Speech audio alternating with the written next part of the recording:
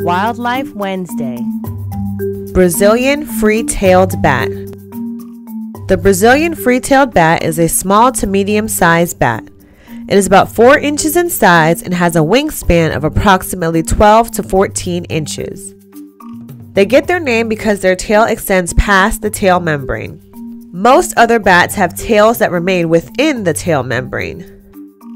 They roost in caves, but are also fond of abandoned buildings, underneath bridges, and attics. They like to be near water so they can drink. They eat moths, midges, ants, beetles, and tons of other small agricultural pests. The average bat eats at least half its weight in insects a night. Nursing mothers are known to eat up to 125% of their weight in insects a night. Brazilian free-tailed bats are also very fast flyers and can reach speeds of up to 99 miles per hour. They are native to Florida.